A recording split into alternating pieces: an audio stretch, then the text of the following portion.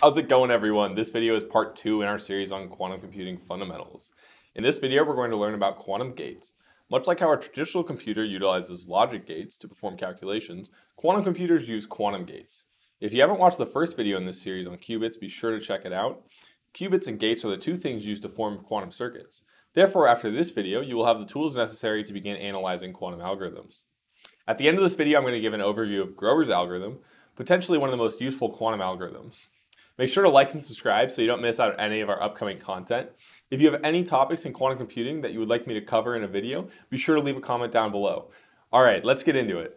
In the last video, we discussed how a qubit can be modeled by a vector with two numbers. These numbers are called the amplitudes, and when you take the square of the amplitudes, you get the probability of measuring a certain binary outcome. The first amplitude, a 0, the second, a 1. If you measure more than one qubit, the outcome will be a larger binary number.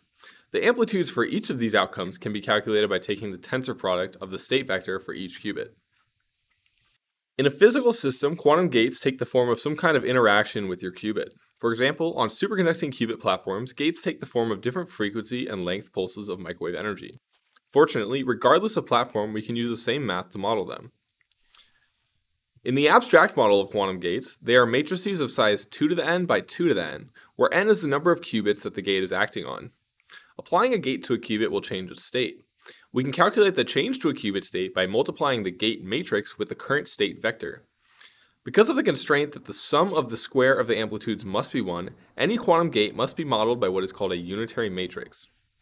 Unitary matrices have a couple of important properties.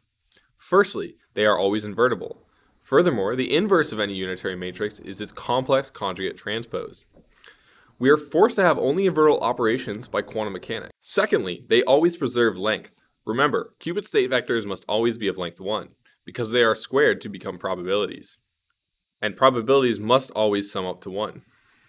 Let's briefly review matrix multiplication.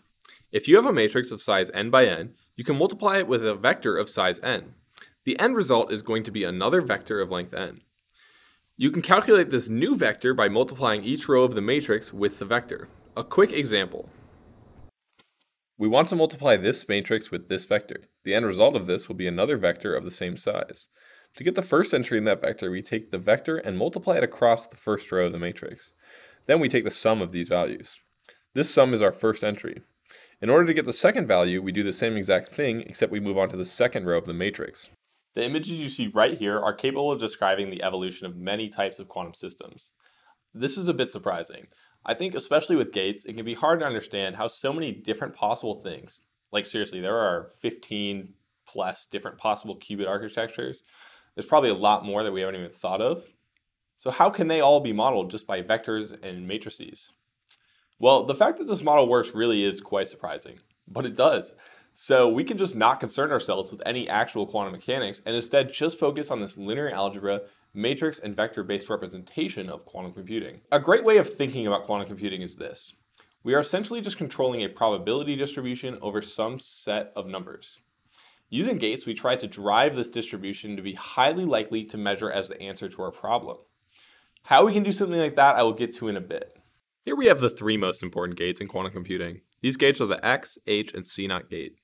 The X and H gate are single qubit operations, meaning they are matrices of size 2 by 2, which act on a single qubit state. The Cnot gate is more interesting. It is a 2-qubit gate. This means that its matrix is 4 by 4, and that we multiply with the combined state vector for 2 qubits. Before we go any further with gates, I want to briefly introduce the circuit model notation.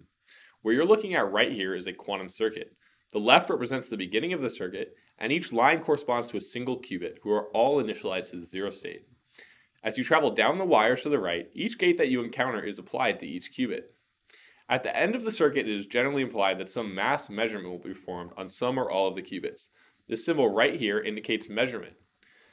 So back to gates. The X gate is like the classical NOT gate. It maps the 0 state to the 1 state and the 1 state to the 0 state, just like how a NOT gate works on a classical bit. However, an X gate is more powerful because it can act on any qubit state. An X gate is represented by a matrix like this. From this matrix, we can see that an X gate will swap the amplitude of the 0 and 1 state, so it always flips the probability of measuring a 0 or 1. The next gate, the H gate, or the Hadamard gate, is a bit more interesting.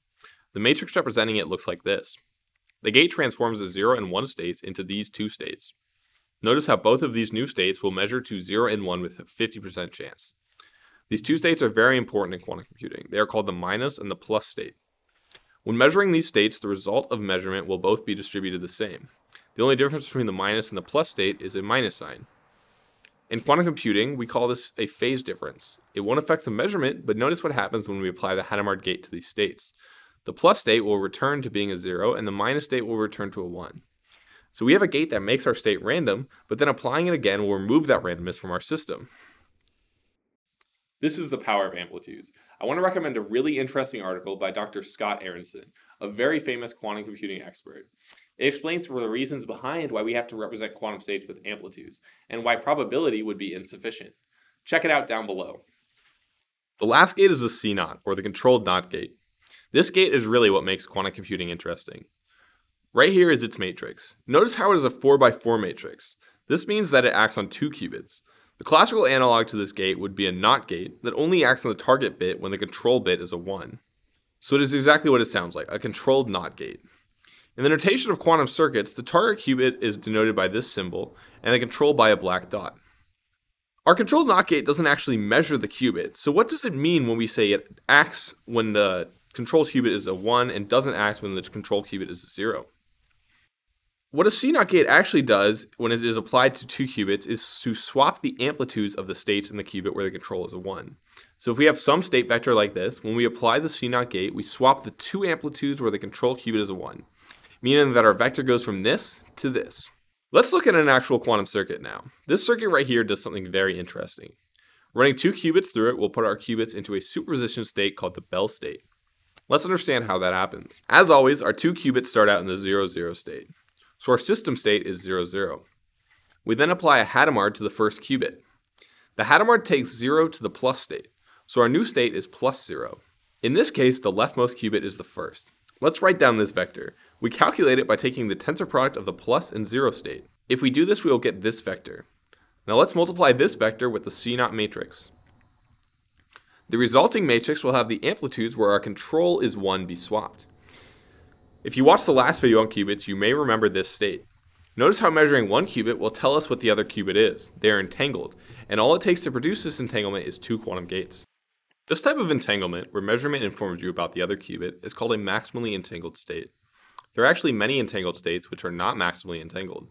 For example, a state like this is entangled because its state vector cannot be decomposed into 2 individual state vectors.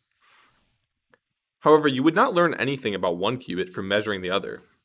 This kind of state sounds not very useful. However, non-maximally entangled states are super common and even play a role in Grover's algorithm, which I will be introducing soon at the end of this video. Combining the 3 gates that I just described, it becomes possible to create any unitary matrix operation. In a sense, you can think of these gates as being quantum Turing complete. However, there are many more gates which are commonly discussed. I want to introduce a couple more really common ones. The Z-gate is a gate whose matrix is this. The effect the Z-gate will have on a qubit state is to apply a so-called 180-degree phase to the qubit. What it actually does is multiply the 1-state amplitude by -1. This doesn't affect measurement, but take a look at how the circuit will act on a qubit. First, the qubit is taken from 0 to plus, then from plus to minus. Lastly, the Hadamard takes our qubit back to the basis state, but instead of a 0, it is now a 1. We can extend the idea of control to more gates than the Cnot. In fact, we can make any kind of controlled gate.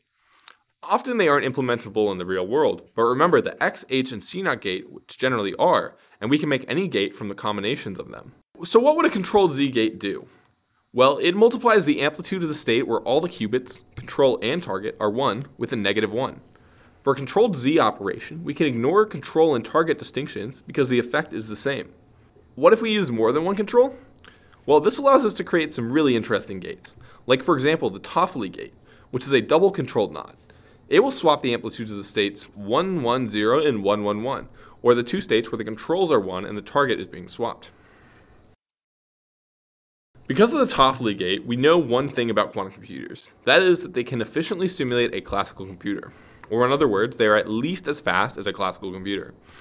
Look at these 2 circuits. If we wire the Toffoli gates up like this, we get truth tables that are equivalent to the AND and OR gate. Along with the X gate, this forms a Turing-complete set of instructions. So we know quantum computation is at least equal to classical computation because we can officially simulate a classical computer on a quantum computer with these gates.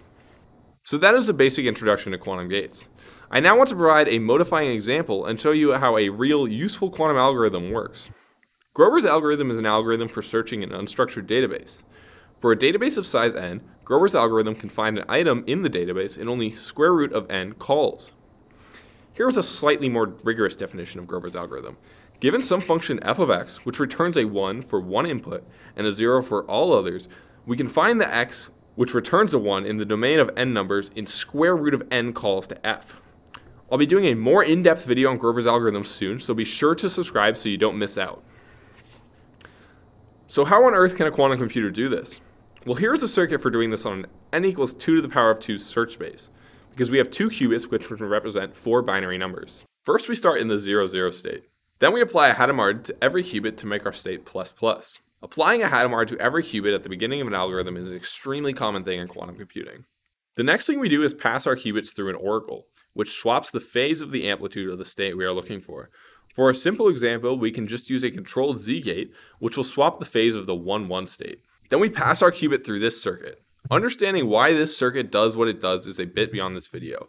But in short, this step of Grover's will increase the amplitude of negative states and suppress the amplitude of positive states. The final effect of this portion of the circuit will be that we will lose the phase on the target state. In the 2 qubit case, we are now done. The probability that we will measure a 1, 1 when we measure our qubits is 100%.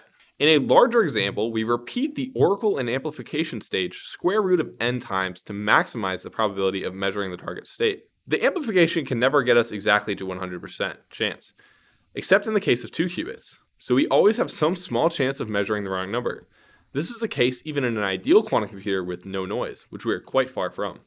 And with that, I want to wrap this video up. I hope you enjoyed this introduction to quantum gates.